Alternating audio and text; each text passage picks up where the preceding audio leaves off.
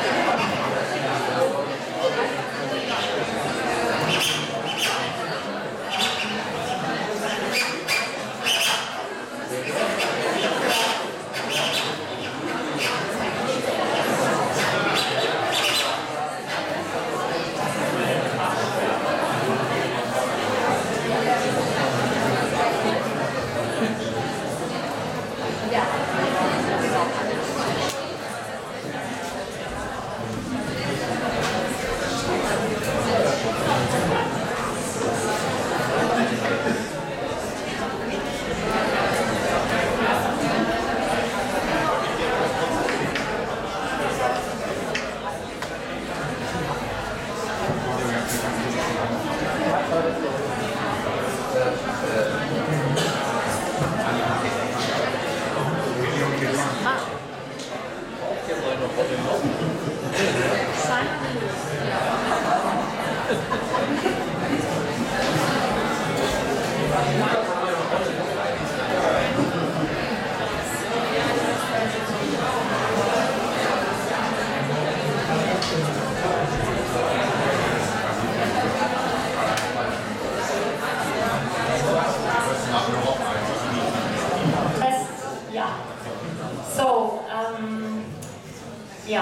invited quite a young office. It's called GRAU, German name, you have to explain. Where this first scratching was not introduction to any DJ performance, but I'm quite happy that within the series it's also a young office speaking here, and I'm pretty sure you're gonna enjoy. I read a quote. Grey weather, blue skies, and you explained that although architecture might be in a crisis nowadays, that you were of strong optimism during founding your office in 2010, and I think this fruited really strongly, because now they are involved in several master plans. They deal with urban planning in very different scale, especially the project in Bordeaux, with I think 50,000 units, is about how to densify within a low-rise development. That's one of the reasons why we invited GRAU to the City of Housing, and about them to say, the office is led by Susanne Elliason and her partner Anthony James. In 2016, so a year ago, they received the Young Planner Award from the French Ministry of Housing and Sustainable Habitat. They developed strong expertise on issues related to housing through numerous urban renewal projects, strategic studies of densification, such as in Bordeaux, and master plans, and also about what they called horizontal urbanism. Among other places, their work were exhibited at the Biennale in Venedig, and also at the Rotterdam Biennale of Architecture, at the Louisiana Art Museum in Denmark, at the Center for Architecture in Bordeaux, and also in the French Pavilion in the French Pavilion at the Arsenal in Venice. They also published books and articles about the urban ground floor and the public role of it, the productive city, and the so-called nature city in Bordeaux. Well, still, I think it would be really great to start that you explain how you come to the name GRAU, although the office, as I guess you know, makes strong, simple, minimalistic graphics really colorful. Okay, thank you.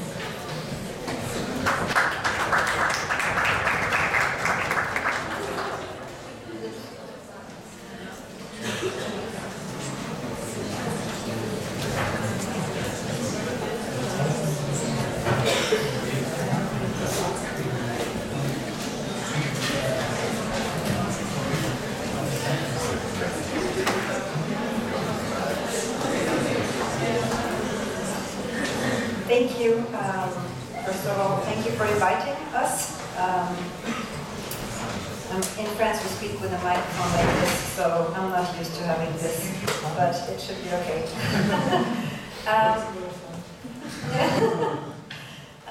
I'm very happy to be here tonight. Very happy to be in Düsseldorf, but also very happy to speak regarding this subject, the city of housing, because it's a subject that we're very engaged in, and I will try to explain throughout a few projects how we look at this issue and how we look at the role of housing within the city. I will start by speaking a little bit about the name, GRAU, which means, as I hope you all know, grey in German, of course. You have to choose a name at the beginning, and I I would say the name has a lot of meaning, but one of them is that we like the color gray because it's not completely black, it's not completely white. It's somewhere in the middle, and that also allows for a lot of color. And as you will see, we do like color, and we do appreciate what color can do in terms of communication and what we can say. And so it refers to this middle condition in a way, and to, I would say, also the condition of the city in which we operate in an everyday basis as a young office. We work mostly with urban planning, but we also work mostly in, let's say, the more suburban condition of the city, the weaker condition of the city, but that is always connected to strong metropolitan issues, scales, and relationships. And so the color gray for us is a representation of all that. The main, as I said, the main, I would say, really subject of that we deal with every day in our office, and which is our interest, is housing. And the way we read the city of housing is making city with housing for us. We like housing because for us it relates to the urban condition. No matter where it is, if it's in the suburban landscape, in a more rural one, or in the city center, housing always relates to an urban condition in the sense that it is inhabited. And it's also for us, and for when we started the office, which was in 2010, in the middle of the crisis and in the middle of the housing crisis that is ongoing today, making city with housing was also, and is also today, I would say, a political and a societal challenge that we are faced with every day in the project that we are dealing with. And so this issue for us is central in everything that we do, and we mostly work with projects that involve housing. So making city with housing, how do you do it? What are the different subjects that you can deal with? Well, first of all, for us, it has to deal with the living qualities of what it is to live within one house, within one unit. And for that, we think it's a really interesting time that we're in today, because the position and the quality and lifestyles are shifting today. There is blurring lines between the public and the private, between work and leisure, that puts housing in another condition in the city. There's also changed compositions in terms of families. We still design mostly housing units for the traditional nuclear family, while we know at the same time that compositions of families are shifting and changing quite a lot. And there's also been, in the last 10 years, with smartphones, with apps, etc., new sharing systems also that allow for planning different kind of shared spaces. When it comes to housing, that also has an impact on the housing unit itself. So all these lifestyle changes for us puts housing into the center of the urban condition, and makes it very interesting and very important also to look at housing from within. But it's also for us a question about form, about the urban form of the city, because when we need to build a lot of housing, which is the case today in France, it's the case also in Sweden, and I'll speak a little bit about that. I think it's the case in Germany, everywhere in Europe, and on other continents too. When we need to build a lot, we need to do it quite often in monofunctional settings today. We are not in the position like in the 90s or in the beginning of the 2000s, where we, at least in France, we built a lot of mixed-use neighborhoods, etc. Now we are really talking about building critical mass of housing. And it has an impact on the way we shape our city. It has an impact on the urban form. And that is something that we're very interested in. This relationship between the housing unit, the typology, and the urban form.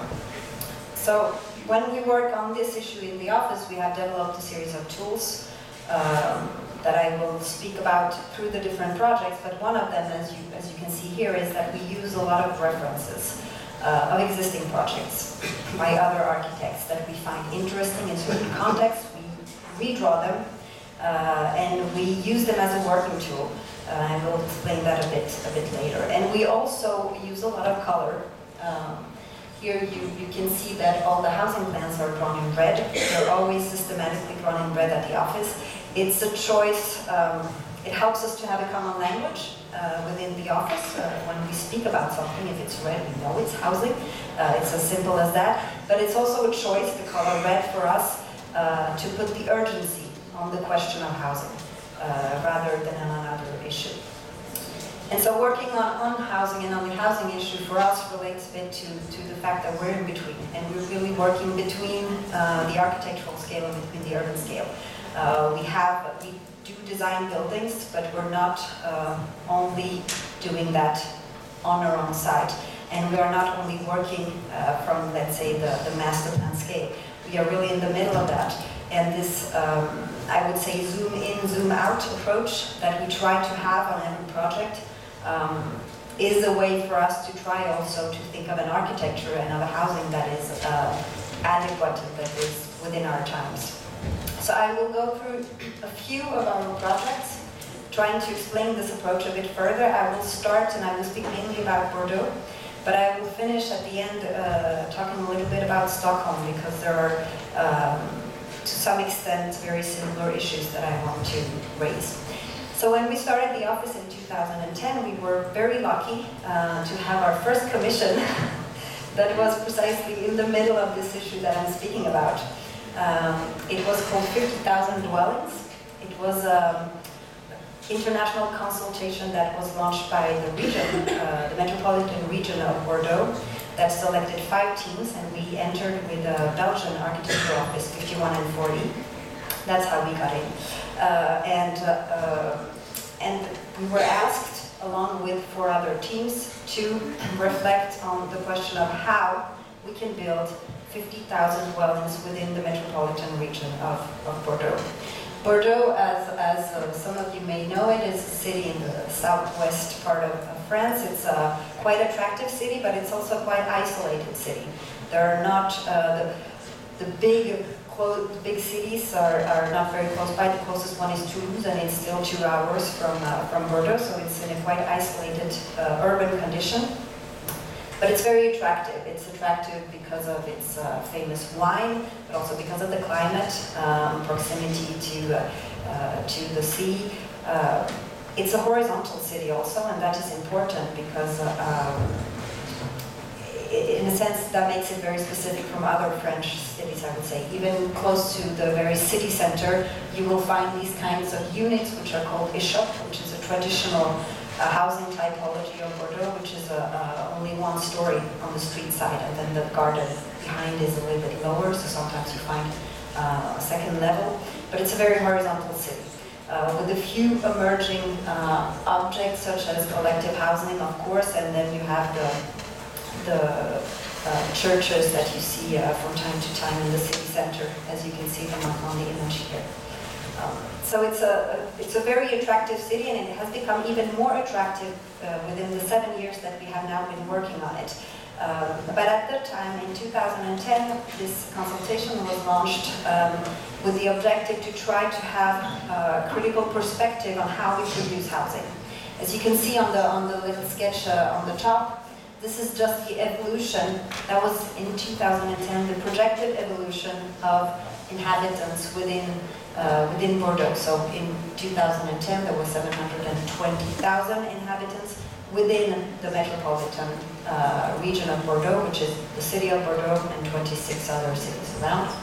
And the projection was that by 2020, we would reach 840,000 inhabitants. So there was, as you can see, the movement is slowly shifting upward, but it's not something, it's not a critical shift. It's something that is quite continuous. But there was a clear choice from the region to try to reflect on how we produce housing, because there was a need for housing. So how we produce means how can we do it a little bit faster, of course, but also how can we do it cheaper, and how can we do it with better qualities.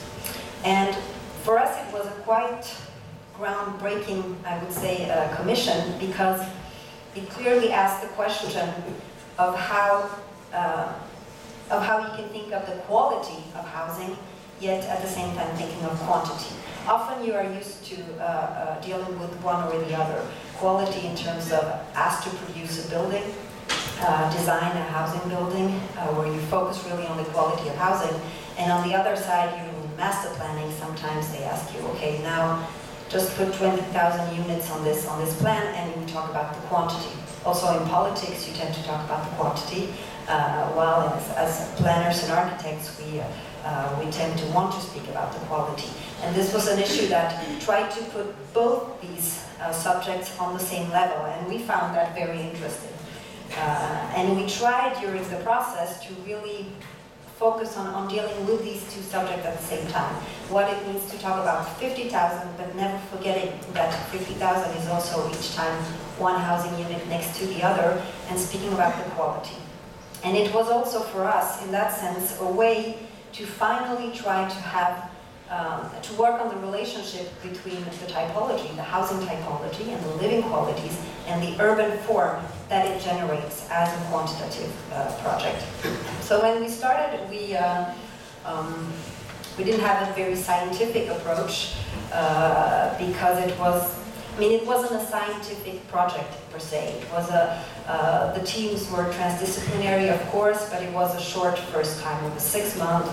We were asked to produce ideas on the table, and so the first ideas were these that are represented in these 4 little drawings. It was 4 hypotheses that we made from the start, which were based on the, let's say, the quality that we found in Bordeaux. The first one is called Housing plus Transport equals City. That was the idea that in a city like Bordeaux, which is very horizontal, which is very isotropic in the movements, if you have housing and if you have good transportation, then you are ultimately living in an urban environment. The second hypothesis, which is on the top, to the right, is called territorial predominance. It was the idea that you have the city center of Bordeaux, which is very strong today, but you also have territorial qualities. You have the sea, which is not far away. You have strong natural elements, which can act as a counterweight. And so that you can stop looking at the city like the center versus the periphery, and you can really start looking at different strong qualities within this whole area. The third one was called Scales of Mixed Use, and again, it spoke about the fact that if you have good transportation, you maybe do not need at one spot everything at the same time.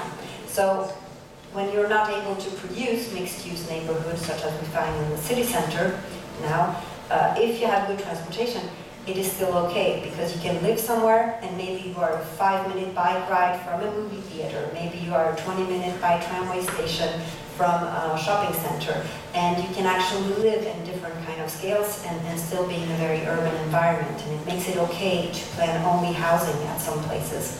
And the fourth hypothesis, which is the one which is a bit cut in, was called horizontal and emerging densities, and it was the idea that Bordeaux as a horizontal city, if we are to densify it, we should try to do it on the existing qualities, but radicalize them. So we spoke about horizontal densities as trying to increase the density of the horizontal city, but also of new emerging densities that would be interesting to implement.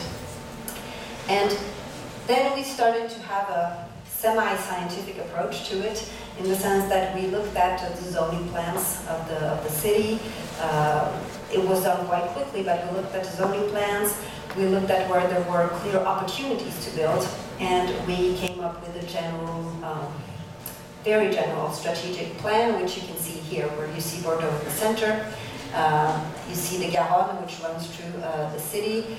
You see the nature all around, and in light, I would say red or pink color, it's the built-up spaces where there is possibility to still densify. And in the more red colors, you see different kind of potentials in terms of new sites to urbanize that are in different conditions. And so we looked at these different opportunities. It's very distinct. Sehr störend hier vorne, wenn man diese Getusche im Hintergrund hat. Tut mir leid, sorry. So we looked at these different opportunities in terms of areas, and we projected densities on these different types of sites, and we came up with the conclusion that on these different sites that you see here, there was a potential for building certainly 50,000 dwellings, but up to 89,000 dwellings.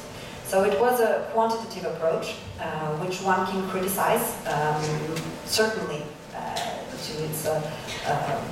because we chose a number of density on certain sites, which were, some other people may argue that this density could not be as much or should be higher. So it wasn't just, again, it wasn't, and I insist on that because I think it's very important, it wasn't a scientific approach, but it was a way for us also to deal with quantity and also to deal with critical mass.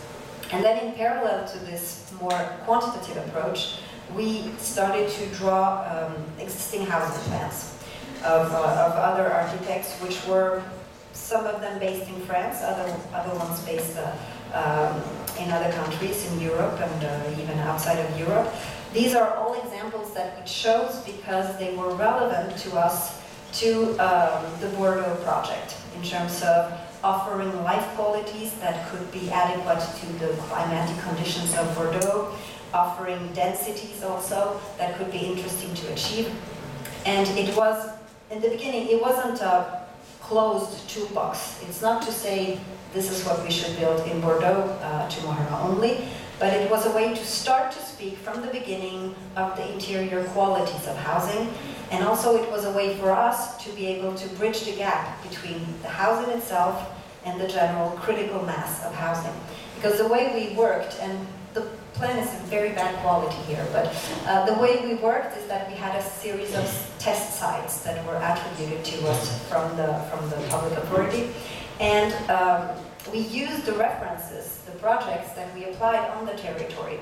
First of all, it allowed us to try things quite quickly on the plan and to make up new neighborhoods quite quickly, but it also allowed us at the same time to always be quite precise in the housing qualities that were proposed, and at the same time also knowing the critical mass that we were building. Because it wasn't just about volumes being put on a site where we could evaluate that we have these many dwellings. We really knew how much we were putting and what they were generating in terms of relationship between each other. Here, for example, you have a test which is about with 189 dwellings, so it's a density of about 80 dwellings per hectare. And then each time we made a model, always in red, always to speak about housing as the main issue within this consultation. Just showing you a few other examples that we did on test sites, which are very different. This is in another context. It's in the northern part of Bordeaux. It's close to an industrial site. This is a very low-rise, low-density development. You have 21 dwellings per hectare. It's completely different. Looked like this in the model. Here is yet another example, which is a completely different context again, but still an exercise that we did by using only these existing typologies that we had selected. Here you have about 346 dwellings, and it's a density of 47 dwellings per hectare.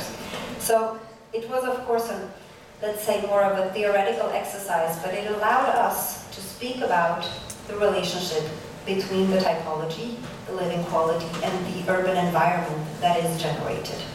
And I would say it worked because this was in 2011 and 12 that we did this first phase. And then there was a new organism that was created that is called La FAP, which is a public authority that is dealing only with the production of these 50,000 dwellings. So they have an ongoing work ever since 2012 to implement and to make sure that different projects are being built. And we have a contract with them that is going on currently today, in which we regularly look up new sites and test the possibilities of these sites to be able to implement dwellings and to create urban quality. This is just an example, doesn't speak so much of the project, but this is an example that we did just a couple of months ago for them. And so here we have, on the western part of Bordeaux, it's close to, it's right next to a big shopping mall, and there's a potential here for 231 dwellings. And we regularly do these exercises, And many of them, I would say many, a few of them, it's many for us in a sense, a few of them have gone over to becoming then competitions for architects then to build within, and some of them will quite soon be finished as projects. So this approach, this way of really trying to be between the housing unit in itself and the urban landscape for us is quite a productive way, I would say, of working with this issue of housing. This first project, so the 50,000 dwellings, it brought us, of course, a certain knowledge of the territory of Bordeaux and the quality of the let's say, the urban fabric. And so it brought us to another commission that was for the city of Bordeaux this time, on an existing neighborhood of Bordeaux, which is called Codéron. It's a residential area with about 20,000 existing dwellings within it. It's a project that we did with landscape architects Michel Courageux and Claire Courageux between 2013 and 14. And ever since that, we have accompanied the city in the evolution of this neighborhood. And we just came out in September this year with a publication on the neighborhood, which is called in French Apprendre de Codéron, which means learning from Codéron. It's about how we can learn from this type of residential urban fabric. Here you see the map of Bordeaux, so this time we're really close to the city center, within the municipal border of Bordeaux. And Bordeaux is known in France, I don't know outside, but it's known as the city of stone, because it's very, you find a lot of stone in the city center. There's a lot of green, but it's very hidden.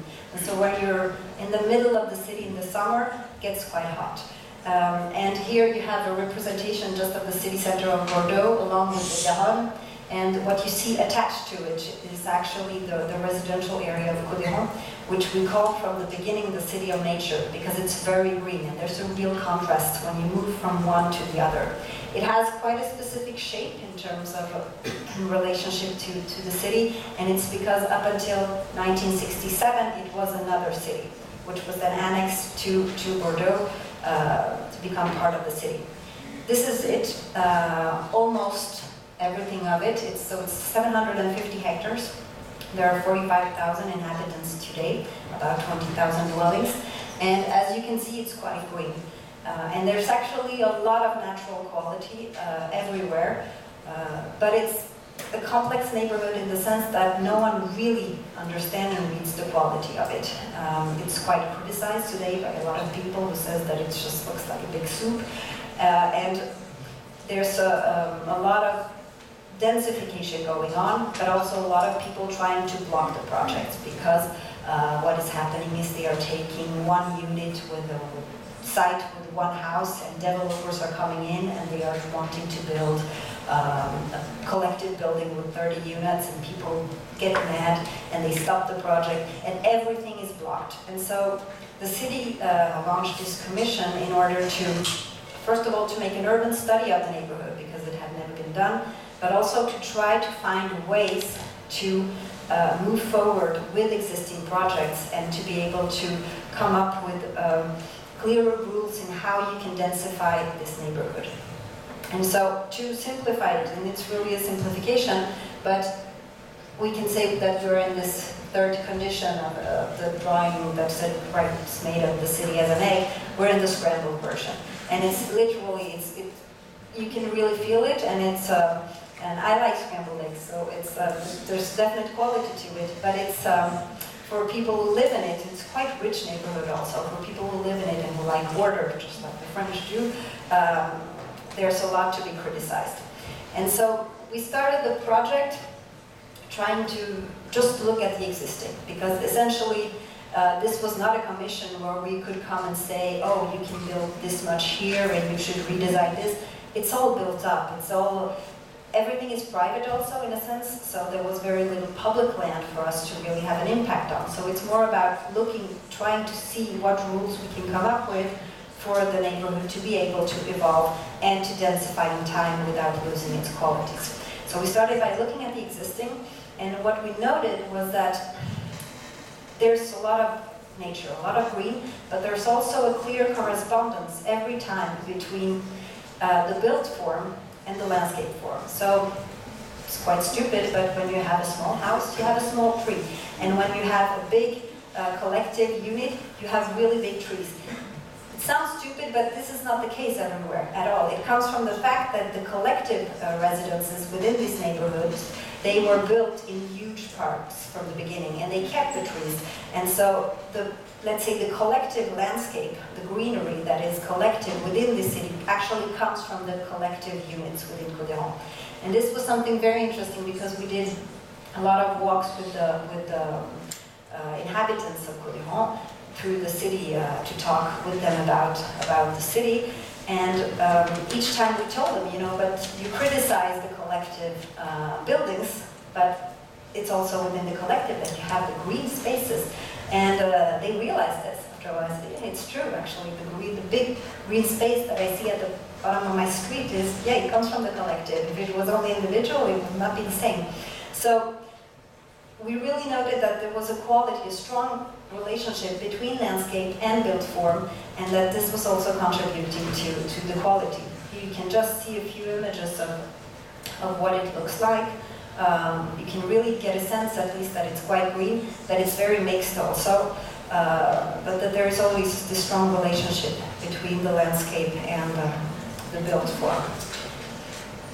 And you can also see the quality in the city of Bordeaux of the landscape. As I said, when you're in the city center of Bordeaux in the summer, it's very hot, and it's only going to get hotter and tougher in the summer. And here you have the potential of the quality of the green space, which is very important. And so we looked at the existing neighborhood, and we started to try to distinguish different kind of qualities relating to these different landscape qualities. And we came up with more or less 4 different urban fabric which were existing. And I'm just going to go through them very quickly. This is the first one, it's the individual one, where you always have individual houses, but also most of the time with a little small front garden that is planted. It makes up 36% of the whole territory of Codéron. You have the collective fabric, which you can really identify as being, you have very big, as I said, collective residences with high quality of landscape, and which take up, at some pieces, you can see there, quite a lot of space, and it makes up about 33% of the surface of Codéron. Then there is something which we call the mixed or the more hybrid, where there's really something more diverse going on, and it's also much denser in terms of development. And as you can see, it's also mostly along the general main axis that goes towards the city center of Bordeaux. It's about 13.5% of the whole territory. And the fourth one is this traditional Bordeaux typology that I spoke about, which is called échoppe. And here you see a street of only traditional échoppes. Some of them have been raised, but where you have this situation where you have a unit which goes all the way to the street, and then you have the landscape. It's bad quality of the drawings, but you have really a strong green landscape that is within, but that is hidden. And this is more of what you have towards the city center of Bordeaux. And so these 4 different urban fabrics, we identify them, and we try to say that within the densification of this whole neighborhood, if we don't want to keep blocking the project all the time, maybe we should try to concentrate on the qualities of each one of these fabrics and try to come up with typologies that work in terms of densification. So it was the idea that this drawing shows, that we can really optimize each one of these fabrics, both in terms of landscape qualities, but also in terms of housing offer. And that we can really densify the whole area quite a lot in time, but if we only do it trying to be contextual and keep with the existing qualities. And so we did work with different developers also. We organized meetings, etc., and we came up with a few of, let's say, typologies that would fit really well into the context, because they are already there, or because they relate to the existing context. We have 4 of them here, which is individual plus, which is just a densification of the individual unit, which is already happening a lot. There is something that we call proximate living, and I'm going to get back to that. There is the urban villa, smaller version of what André is doing, but let's say the same qualities. And then there is the big collective residence. There is still a lot of room for designing big collective residences here, all the while keeping the landscape. And there are really excellent models within Côte-d'Ivoire that shows how the collective quality can really be present. Here is just a few existing examples of what is being done. This is a Bordeaux architect who has made his extension in the neighborhood of Côte-d'Ivoire. This is existing urban villas within Côte-d'Ivoire. It's between 8 and 10 apartments within one large villa that you actually find there. This is Leitung, not in Côte-d'Ivoire, but right close to it in Bordeaux, showcasing quite clearly the quality that you can find in big collective residences. And then there is this fourth typology, which we call proximate living. When we started the 50,000 housing project, there was this debate about how you can design individual housing in Bordeaux, because people like the individual quality, but in order to keep it, we need to go denser. And so we started to look at a lot of references, and this came back in this project. Because, as I said, it doesn't relate only to the condition of Côte-d'Ivoire. Here you see a map of the whole metropolitan region of Bordeaux, and it's really a horizontal metropolis in reality, and it's a horizontal metropolis in terms of regulation. Because, as you can see here, the red, which makes up 56% of all the urban built areas, today, in terms of zoning plan, are blocked at 2 levels. Means in all the red areas, you cannot build above 2 levels. And it's not even a question about height, which it often is. Sometimes they say you cannot build more than 8 meters, and then you can really squeeze in a small 3rd level sometimes if you're lucky. But this is really a zoning regulation that says 2 stories maximum in all these red areas. Some people say this is disastrous. It's madness in the time where we need to build denser. This is a choice that the region has made, and so we are trying to see how within this fabric you can try to go denser and keeping the existing qualities, but go denser because you need to go denser. Here you can just see a zoom of what kind of fabric, and we are really close to the city center in these different zones. And so we looked at, and we turned to the United States and to the 60s for a lot of these references, because they have, on the West Coast there are a lot of really excellent references in terms of horizontal living, but in denser situation. This is Maple Apartments by Craig Atwood. It's in Los Angeles. We visited it. It's, some of them have actually grouped the units together so they're larger today, but it was 4 units, small units. Each one had their parking spot in the front, and it's a much denser version of, let's say, what you find around, but still with strong individual qualities. And we also found this project, which is one of the case study apartments, one of the only 2 case study apartments, because the other one were individual houses, which was designed by Beadle Daily Associates, and that we were located in Phoenix, Arizona. And we found this project so interesting that we decided to go and see it. And we went to Phoenix, and been twice ever since, to look at this project. And what we discovered was also a whole other range of projects. Phoenix in Arizona, and I'm just going to speak very briefly about it, but it's a nice climate, I would say too nice climate maybe, but that's about the only comparison you can make to Bordeaux. It's in the middle of the desert in Arizona. It's very spread out, but it's one of the most attractive cities in the United States today in terms of a demographic change. A lot of people are coming in, and it's very attractive, just as Las Vegas actually. And so, of course, it has the sun. It attracts people for the sun, but it's also quite dynamic city in what happens today. This is a picture of a project by the same architect as the one I just showed, and it's called 3 Fountains Apartments. It's in Phoenix, and we visited it, and it's one of the, I would say, almost the only project that we have seen which is 10 times better in real life than what you see on the photos. Usually it's the opposite when you visit. And it's a complex of individual units or kind of sort of garden apartments, 59 units grouped together, 2 stories high, and they have a common space which is very green and which is covered like these webs, which is very nice because of the climate there, the sun, which is really sharp. And so all of these units open up to the collective space, and then they have a small garden patio, really small, but on the back. This was one of the people we met, they're a very nice men.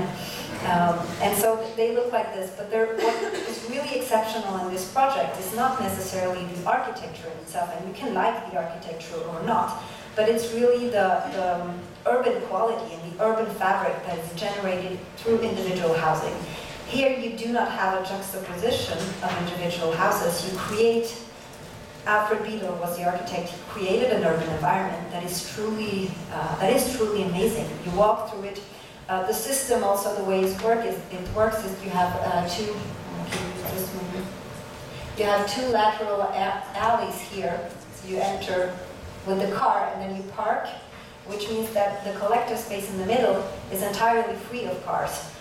Very un-American, and it actually feels very urban when you're there because you don't see people walking on the street in Phoenix, but you have people walking in this central space.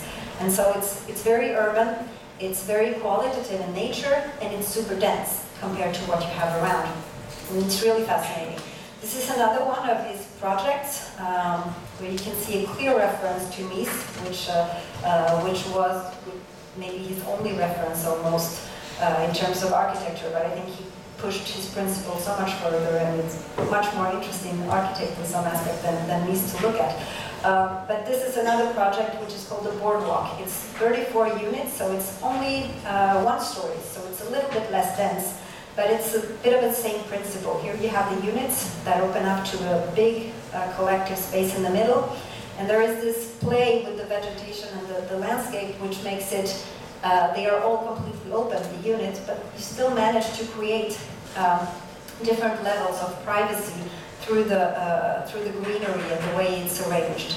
And people are, all of the people that we spoke with, they enjoy living here, and they have also for elderly people, it's a very friendly environment to live in. And people have a common gardener that takes care of the space, but if they want to use the space as they wish, if they want to garden the way they wish, they can do it. And so there's a real diversity also in terms of quality that is produced.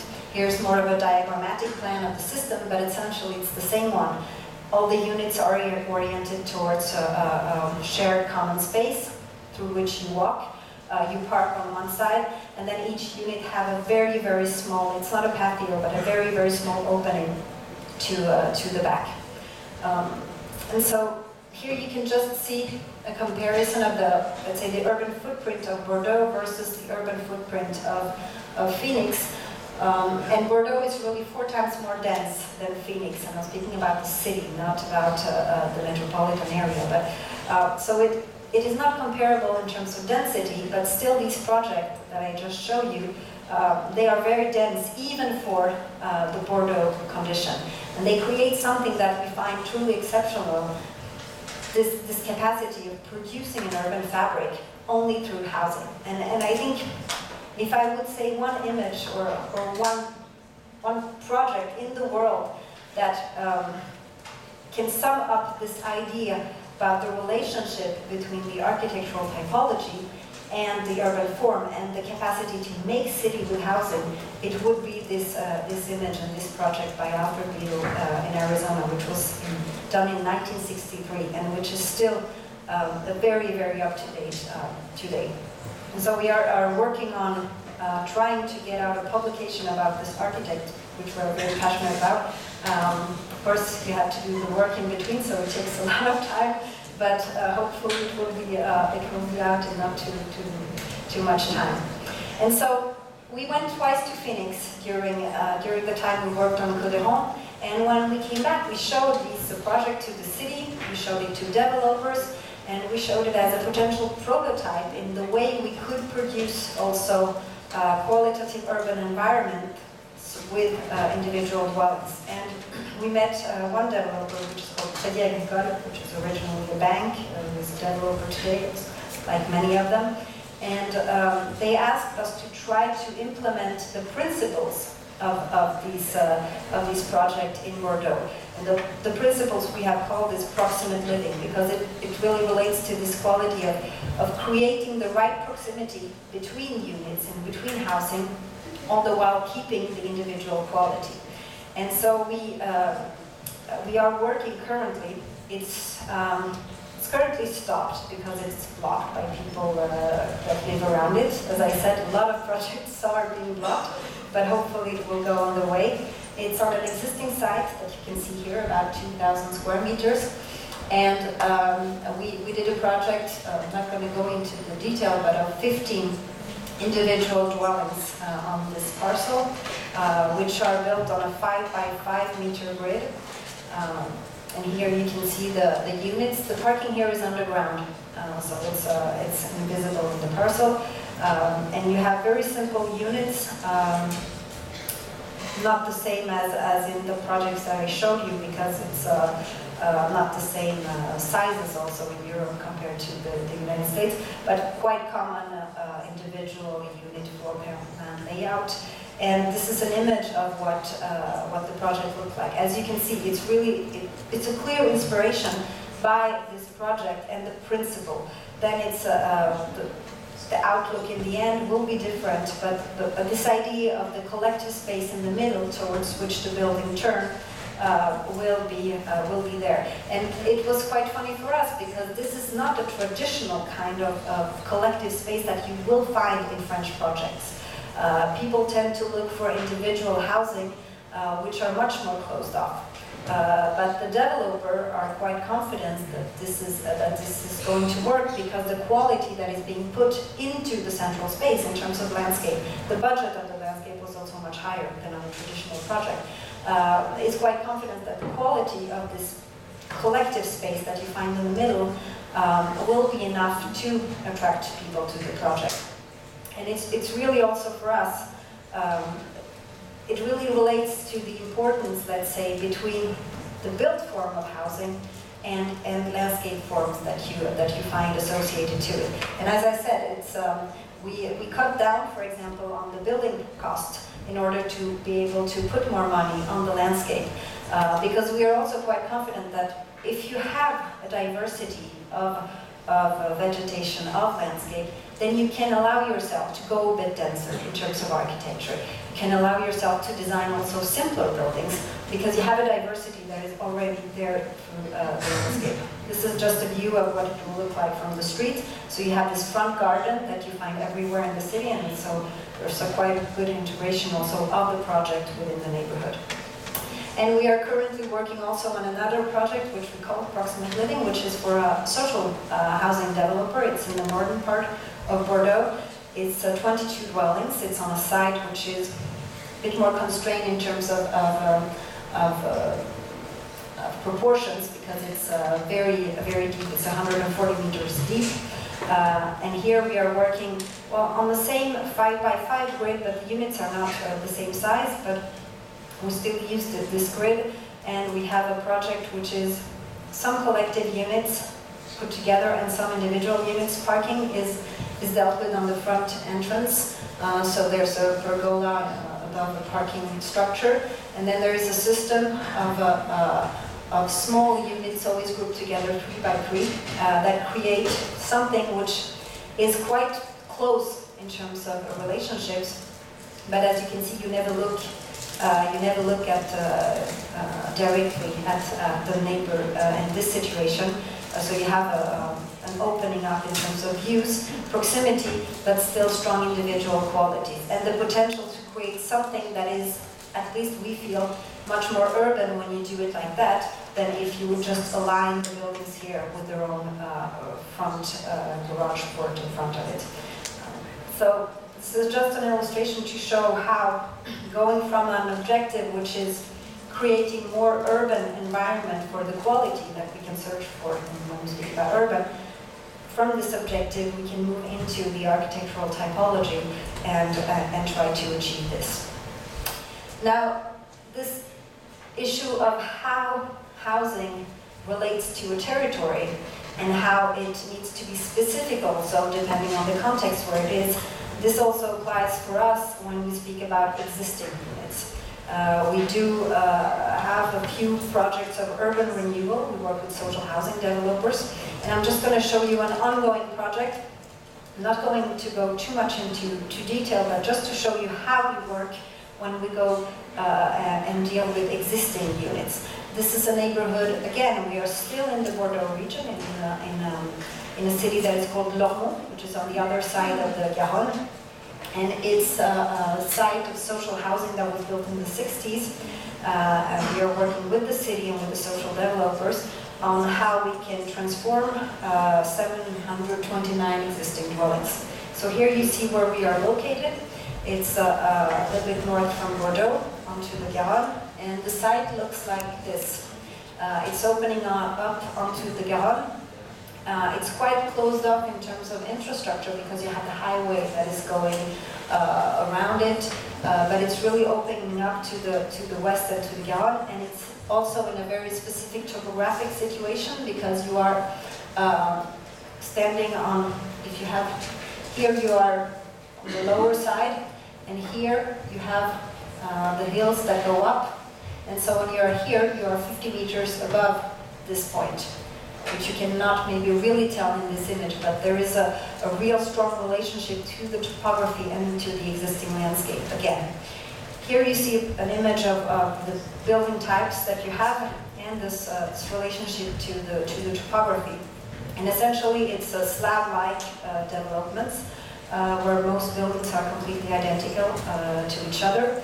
But you have this really nice relationship to the landscape, and with really nice views. Here you are looking towards the GRAU river in the bottom, and you are situated in this hill kind of park.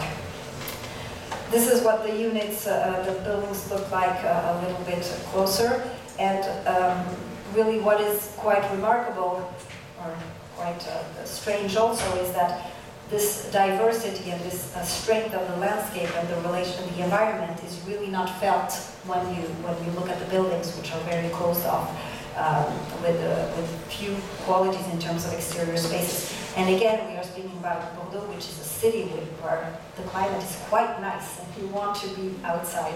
And everyone has a small loggia, which you will see, which is quite qualitative. But of course, in terms of renovation, when we are going to insulate these buildings, we are doing it from the outside. There's a certain layer, and this whole loggia, which is today quite nice, with nice window openings, will completely change through this insulation process.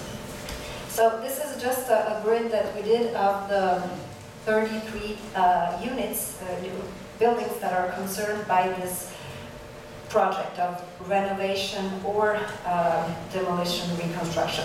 It is, the whole site has about 1,300 dwellings, and there has been a first phase of renovation that went on from 2005 up until 2012. It was a national project. Renovation is quite often national in France. But there was all these units here that were not concerned by this renovation, where nothing was done. And so the question was really here today, what should we do with these units? So we put them here because what is quite specific is that all the plans are the same, more or less. You have three typologies. You have a tower, which is the first one, and then you have very thin slab-like developments, and you have thicker slab-like developments. But they all have the typical same floor plan. But when you go into them and you visit them and you talk with the people who live there, they all have very different relationships to the outside because of this landscape, which is very different. Here you are looking, we're in the tower and we're looking out towards the south. Here we're in the building that is really in connection to the park, so there's a real immediate proximity. Here we are visiting someone who lives in a higher level of the units, and that is overlooking the port activity of the Garonne. Here someone who's looking at the park further away.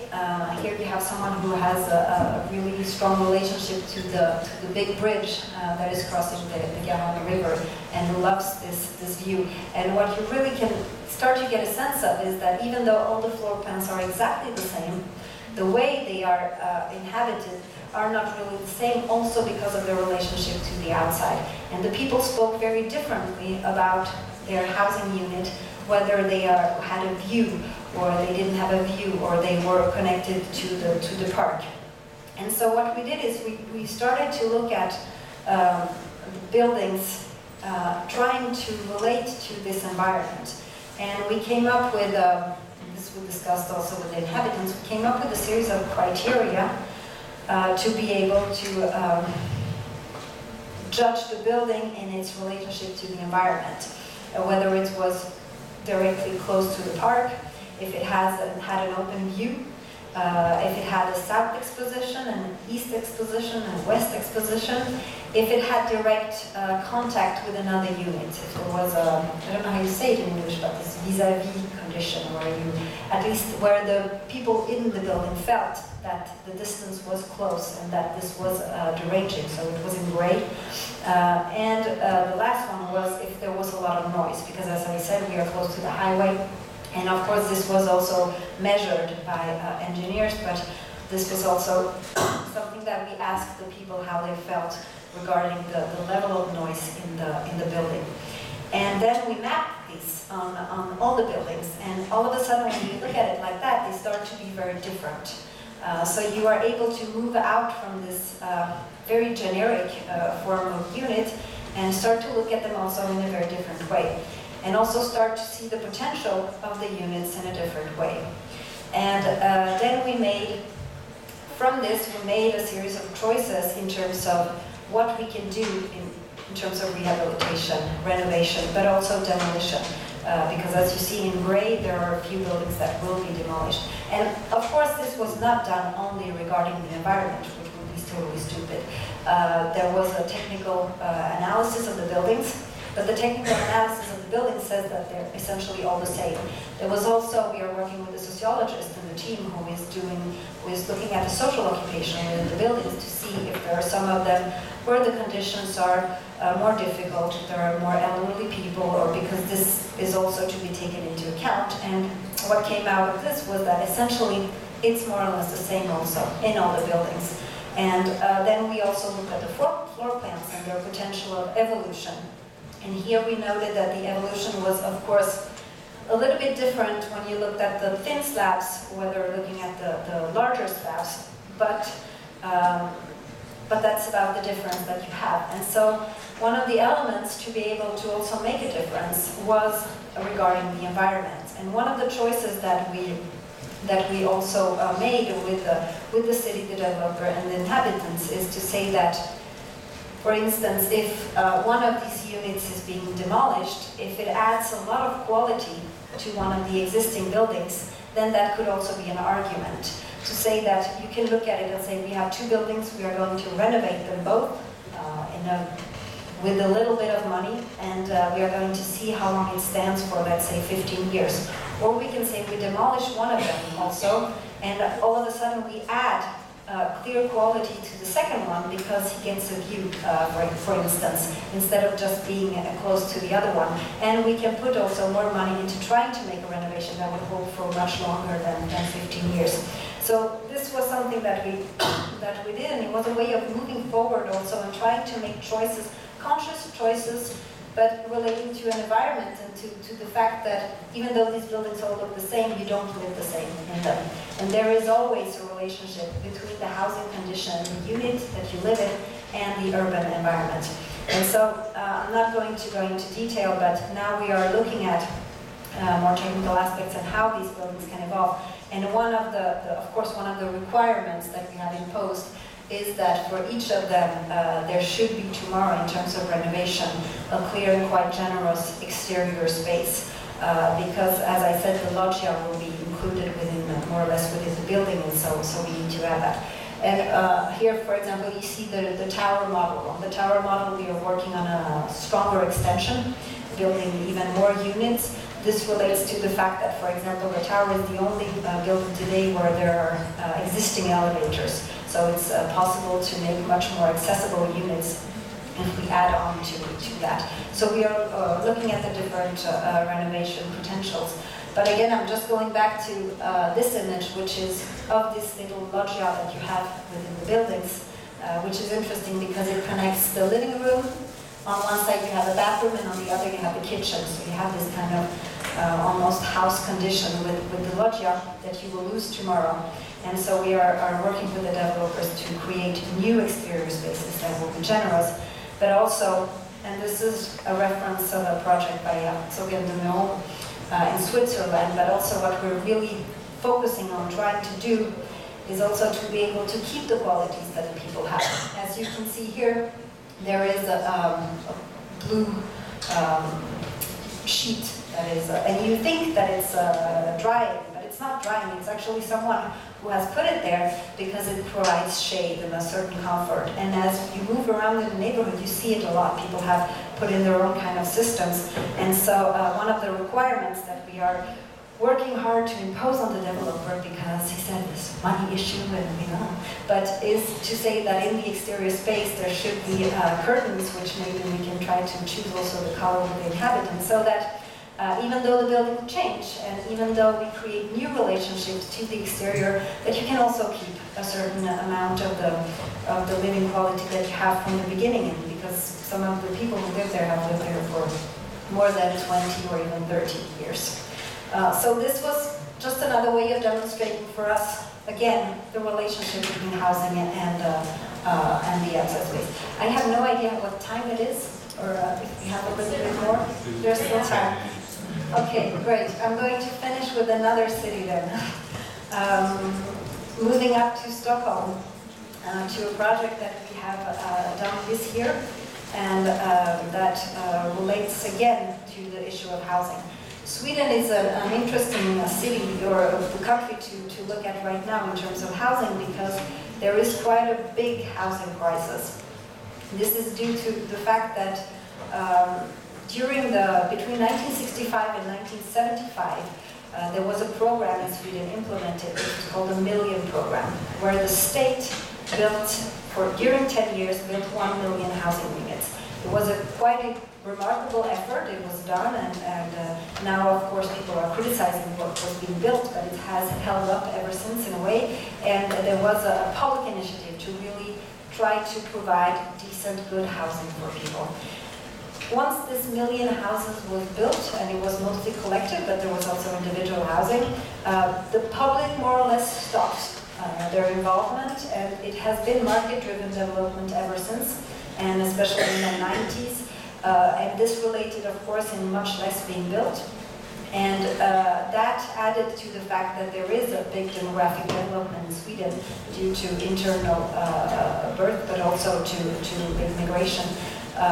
There is a housing shortage that has been building up now for 20 years, where the public has done nothing, and it has sort of exploded in the last couple of years. Now, this is all we speak about in Sweden. Really, it's on the news every day. We speak about the housing crisis.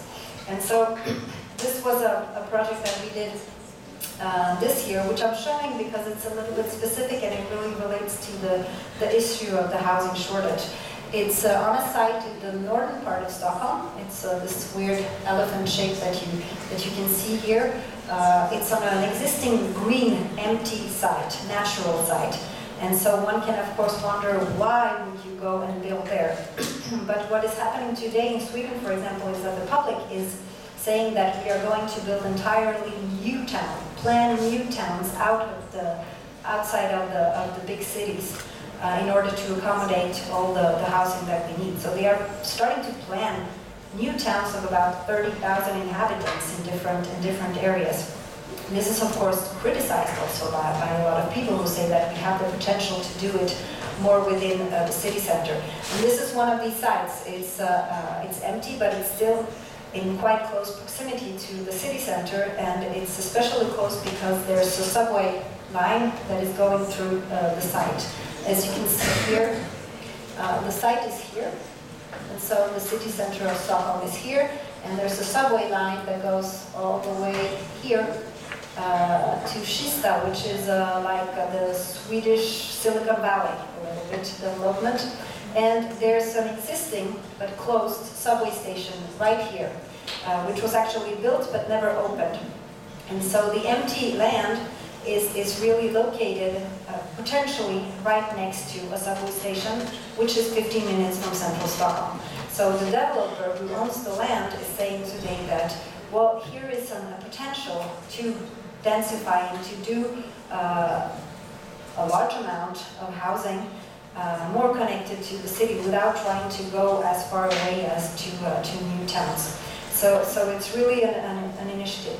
And then there was a second part of the exercises that, of course, they are here. You can see the subway that is going underground. The existing station is actually here. And here we have the Silicon Valley, the city center of Stockholm is over here. And you can see this whole green area. And so, since they are asking to build on a green area, they have come up with the idea to try to say, we are going here to build a very sustainable city. And so the question that was asked to us and to two other teams that worked in a workshop mode, it was not a competition. The task was not to design a master plan for dwellings, but was to work on different kind of prototypes in order to try to work towards a sustainable city and to a concept that they called living qualities within planetary boundaries. And this relates to a model of sustainability which looks like a donut, which is a model that has been invented by GRAU, a British scholar, and she speaks of sustainability just like a donut. It says that you have the inner ring in the middle. I'm going to go back then, but you have a donut, you have the inner ring, which is the social foundation that everyone should have access to, and the base on which we should all stand. And then you have the outer ring, which is the planetary boundaries, above which we should not go if we want to remain sustainable. And so the developer asked us the question, well, how can we design a city here that stays within the boundaries of this donut? And as I said, they didn't ask for a master plan. They selected 3 teams, and so we worked with Swedish architects Elliason, with the Dreiseite, German office, with the Transolar, also German office, and the Tractebel, who is mobility experts from Belgium. And there were 2 other teams, and we worked for 4 days in Stockholm on site, which is the science city, trying to come up with solutions and trying to come up with proposals that would not be a fixed master plan, but that would be prototypes. And the only thing that the developer asked us was to say, the city, in order to open the station, is asking that there will be tomorrow 15,000 people using the site. So this amounts to roughly 6,000 dwellings, plus about 50% extra in terms of activities, where people come and work. So that was the program. And from that, we were asked to develop physical structures, prototypes, in 4 days. So it was a quite challenging way of working, but again, for us it was very interesting because you had the opportunity to talk about housing, but also talk about the impact that it has on urban form and on built structure. And so we started in a workshop mode to discuss all the, let's say, ingredients that the city should have. So these are physical ingredients, but also social aspects. In terms of housing, for example, I can just go into that one. This is a quick drawing that we made in terms of what the objectives would be in terms of life quality within this new city. So we spoke about the relationship to nature, because you have a great natural environment. So whether you're in a collective dwelling or an individual, you should have this access. We spoke about affordability and evolutivity of housing. Of course, this is just the beginning of concept. This is not a fixed end solution, and many problems are not solved here, but it's a way of starting to discuss a lot of different elements within a prototype. We spoke about, in terms of urbanity, about shared economy, about common spaces, etc. And we also, these are plans made by Elliason, we also worked on a grid system, housing typologies, and really started to test things. This was all done more or less at the same time.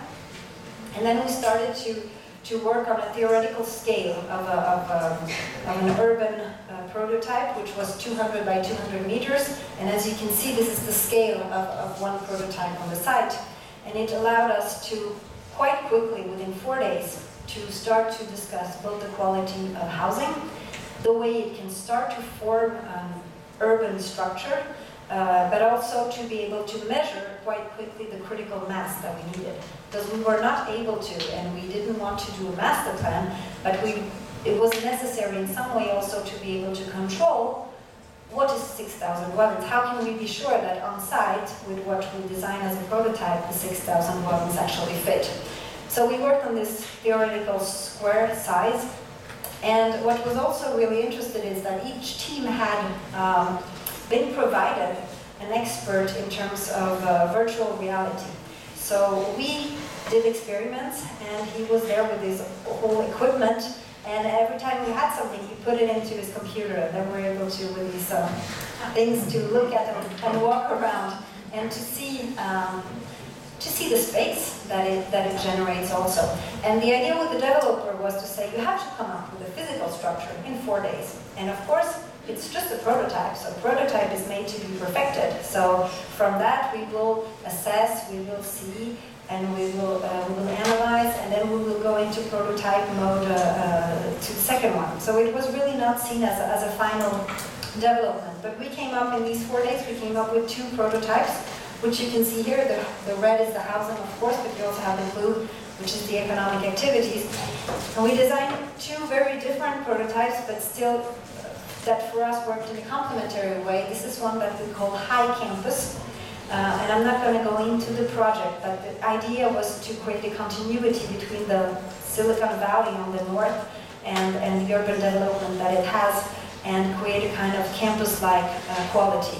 Also, no cars. That was the requirement within the project. So we worked a lot on the scale of the exterior spaces and of mobility systems that could exclude completely individual car ownership.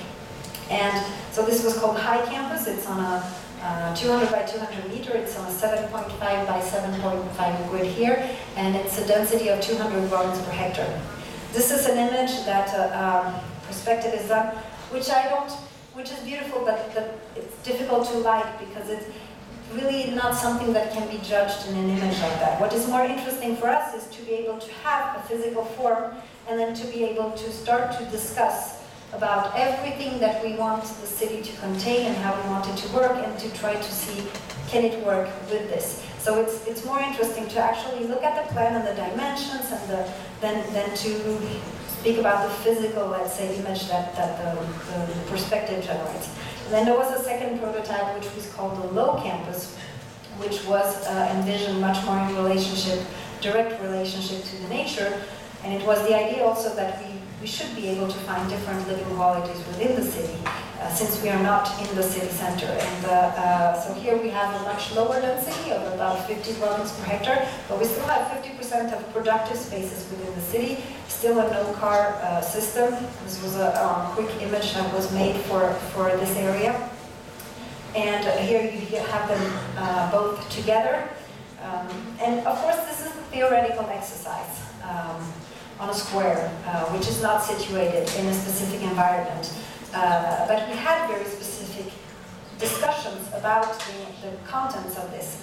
And then we also did in parallel a work of how this relates to the site. And so here you have the topography of the site, which is a traditional Swedish landscape of these hills, rock hills that are existing, as you can see here. And the site is here.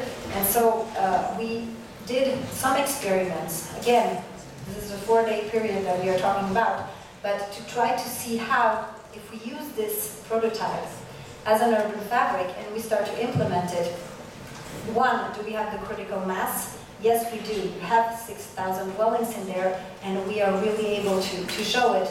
And the second, and this is the most important, how does it integrate into the site? And so, as you see, it is not in the end, this is just a quick sketch, but you can see that it starts to relate to the topography, that it starts to relate to the natural qualities, that there is a transportation system, connections with the existing neighborhoods that start to emerge. And it was really a way for us also, using this prototype method of the theoretical square of the urban fabric, was a method for us to really going back and forth between the quality of what kind of life you would want to have here tomorrow and the question of quantity, again, because it comes back to this. And so just to finish up, this is, you can see the two prototypes, which are here, that we developed. And the other ones are just a few other ones that we have done for other projects. And it's a scale that we like to use in the office. We also redraw existing urban fabrics on this theoretical scale of 200 by 200, because it's a scale that we feel is really able to speak about the quality of the city of housing, but also the diversity that you can start to expect out of an urban fabric. And just to finish, I would like to read this quote by Scottish landscape architect Ian McHarg, that you may have or may not have heard of, but who was one of the pioneers in terms of ecological planning, and was again a landscape architect. And he spoke a lot about form, and I will just read this one because it's for us it sums up I think our whole conception of the city and the relationship to housing. Form and process are indivisible aspects of a single phenomenon. There is no such thing as an abstract form. There is no such thing as a capricious form or unmeaningful form. Form and process are indivisible. If one wishes to describe an atom, molecule, crystal, or compound, one can describe it only in formal terms. If one wishes to describe a cell, a tissue, organ, organism, or ecosystem, one can do so only in formal terms. All form is meaningful. Thank you.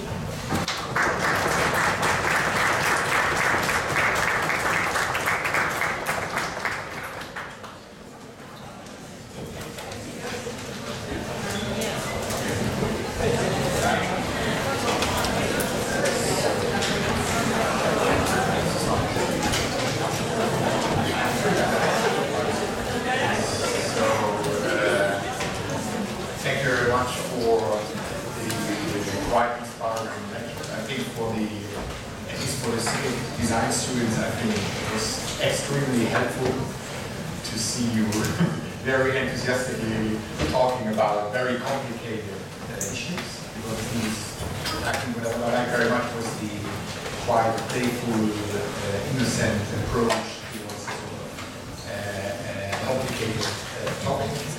And before I give the microphone to the floor, I would like first to ask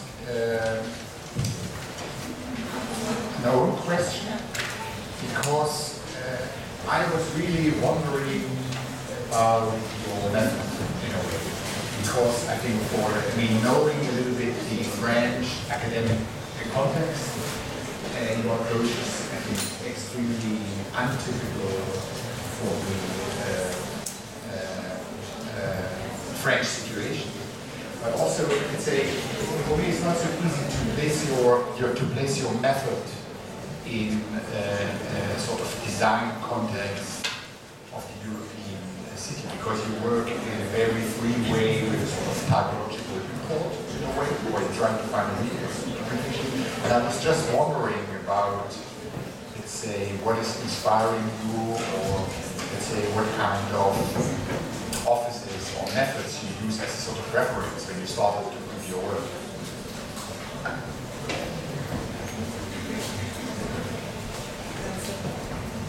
Very difficult question. Yeah, I would say it's a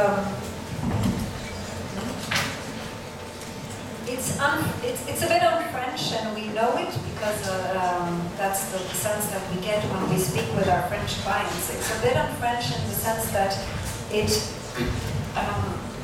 tries to make complex issues, I think, simple. Not to say that they are simple and not to simplify them, but to be able to speak also about complex issues in a simple way. Because there's something that we are very, and that's very French, that we don't like we dislike is the role of the urban planner in the world today, which is very often,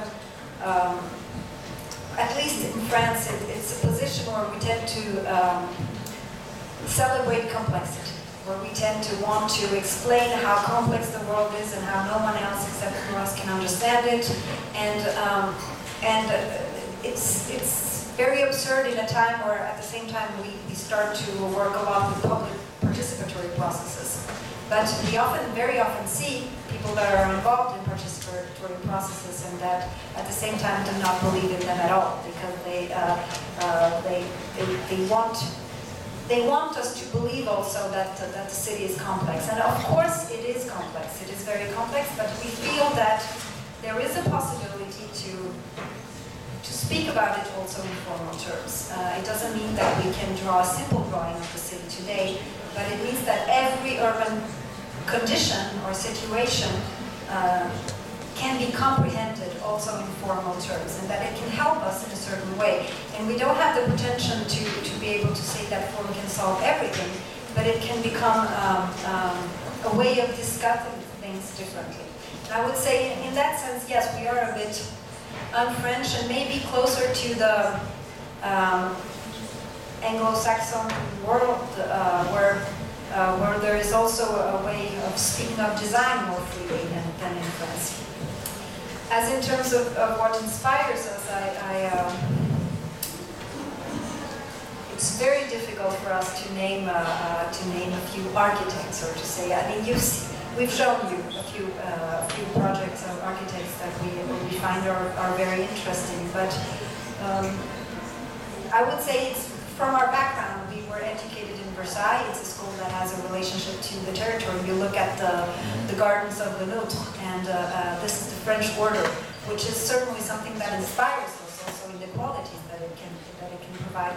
I grew up in Sweden, so I feel very close to the Swedish modernism, which is a more rooted one, which is something that is not like the French modernism, but well, you all know the Aspen, but there are other ones too, and who have, I would say, more of a domestic approach to modernism, and that is something that inspires us. But we are also very inspired by graphic designers, and especially American and English ones, because they have, for us, the graphic designer, much more than the architect, have the capacity also to put complex questions on the table and to try to speak of them in a simple way. And I think that's something that we feel is very important, because we don't want to have this double language of having one way of speaking to the people, the inhabitants that we deal with in the public participatory process, and another way of speaking with the mayor. So if one way is more childish, then we prefer the childish way,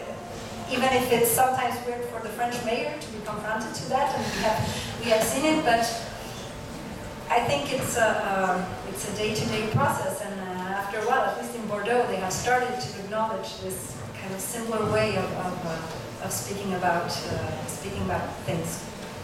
I don't know if it answered your question.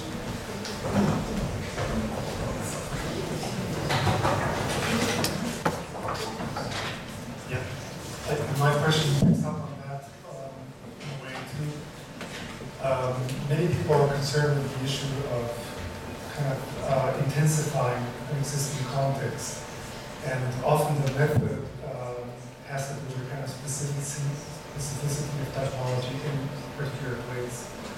And you break with that completely. And the thing that I wanted to mention, the thing that I find most intriguing is that you bring models from a completely liberal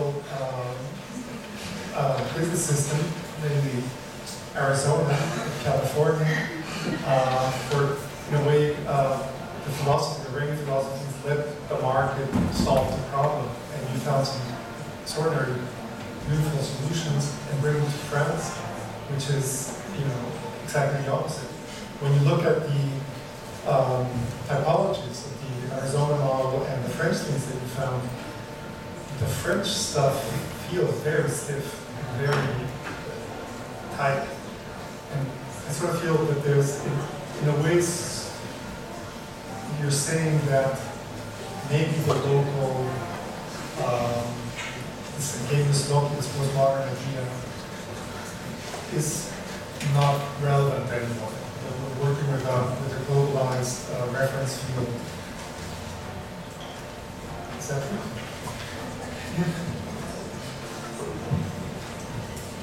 Not entirely. I wouldn't say so, no. No, for us it's relevant. I mean, you don't...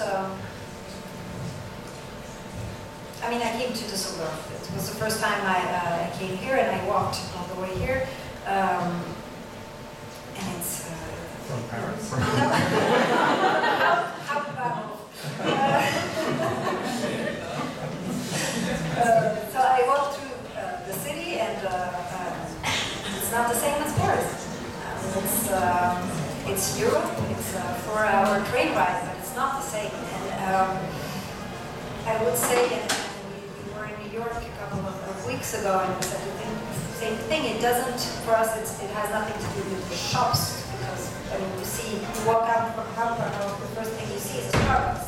And when you leave from the central station in Paris, the first thing you see is the last thing you see is a Starbucks. So it has nothing to do with the shops, but it's the urban structures but the culture is different, and I think it's still very much different. I feel it from France to Sweden. So I would say that the context still very much counts, but the problem of making it only about the context is that you are being completely overlooked in a way, and you are missing out on it, because what is happening is that housing and the way we produce it is produced in a global way.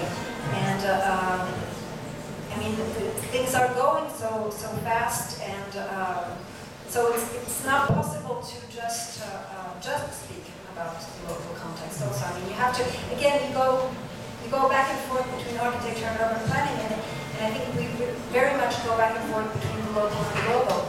We speak a lot about, at the office, about halfway design, which is the idea that, yes, if you are to build a lot of new housing units, which is the case, and I'm not even speaking about Asia, but even just in the European context, then they need to relate to the local territory, and I think that's very important for us. But you also need to be a bit global, and you need to accept that you cannot, maybe you cannot inscribe yourself fully in that sense. And maybe it's easier for us to do it because we are not only building, we are working a lot with urban planner. I think as only an architect, it's much harder to do that, and it's facilitated for us that we work with urban planning. But you cannot overlook the reality, which is that we build in a global way. I mean, the project that I spoke about in Bordeaux, we try to discuss, and we know that every architect tries to discuss this about materials, for example. What kind of materials can we use, which are not only local, but which ones are the most sustainable, for example. And no one is able to give us an answer on that. No one, not even the office that deals with sustainability. Because in a way, people are living in such global system thinking when it comes to how we build, for example, that it's counterproductive for us to only inscribe ourselves in the local system.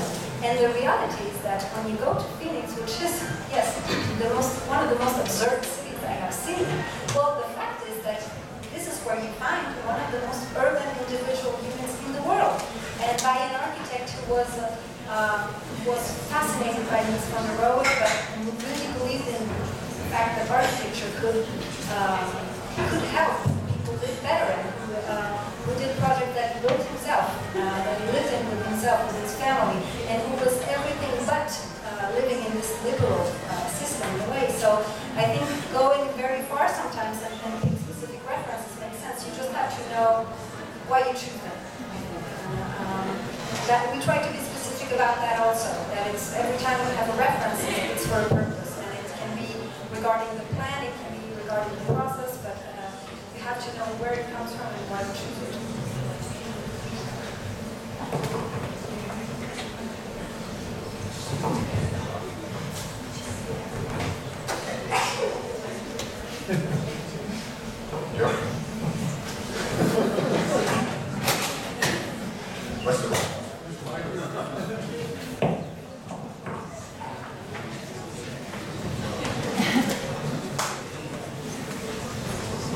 now it's complicated.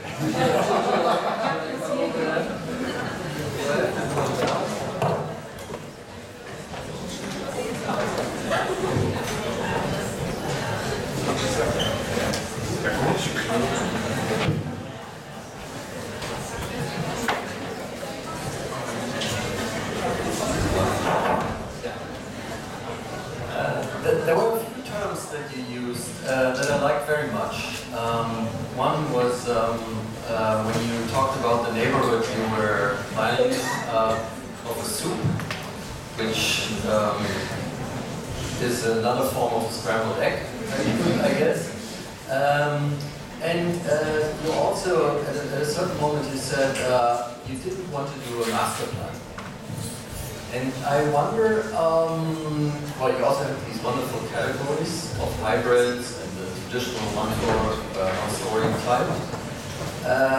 But do you anticipate, let's say, any sort of change in the development? Like if you say, we're not doing a master plan, so how can your system relate to you know, things that might happen? Is there a buffer anywhere, or voids, or maybe you could explain that a little bit more?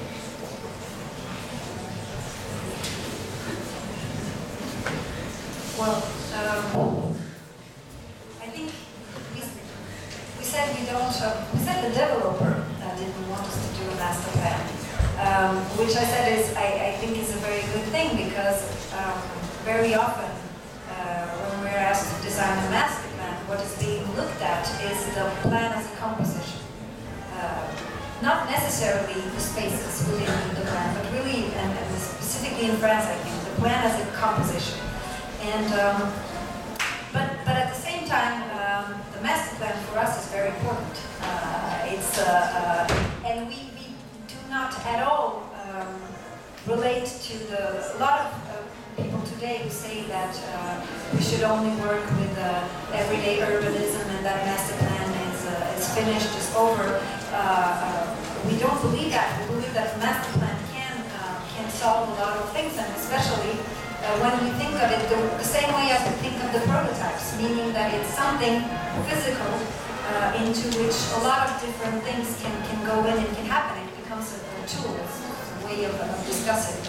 So, of course, with the project that we showed at the end, where you have a prototype, the prototype and the way of looking at the city 200 by 200 meter, it can be a start, it can be a way to decompose things, to look at the ingredients, but in the end, I think yes, you need the master plan to, and especially when you speak about the connecting also different neighborhoods and the relationship that you can create. So we actually do very much believe in the master plan as a tool, but not in the way that that it's quite usually approached, where you want the master plan to be able to, you know, see how the project looks like and if it looks good from above. Because in the end, it's never going to be looked from above. Well, more and more because we use Google Street and we actually really look at the city from above. But no, it's an important tool, and it should be, but it should be seen just as that for us, as a tool of moving forward and of ending up with a built physical structure.